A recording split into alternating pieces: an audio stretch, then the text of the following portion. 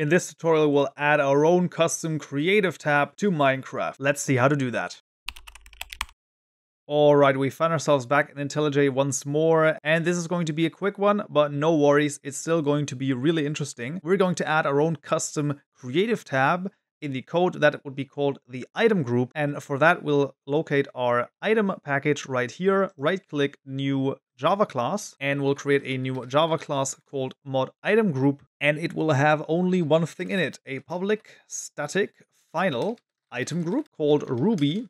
And this is equal to fabric item group builder.build with a new identifier. Now the identifier should already be known to us. This will take the tutorial mod ID and a particular name. In this case, we will actually have to sort of hard code the string here. This will be Ruby, and then down here, this will take a supplier of an item stack. So this is a new item stack, type moditems.ruby. So what does all of this mean? So first of all, the identifier we've seen previously in both the items and the blocks that we've made. This simply determines where this is located and what the name of it is. And the supplier of the item stack here, this is needed for the texture that is displayed in the tab. So our Ruby will be displayed on the tab in the creative menu, and then let's add this to both the blocks. So down here in the register block item, we will choose ModItemGroup.Ruby, and the same in the item for our Ruby here, we will choose ModItemGroup.Ruby. Both the Ruby and the Ruby OR will be located in our custom creative tab. Let's also go into our lang folder, and we will add the item group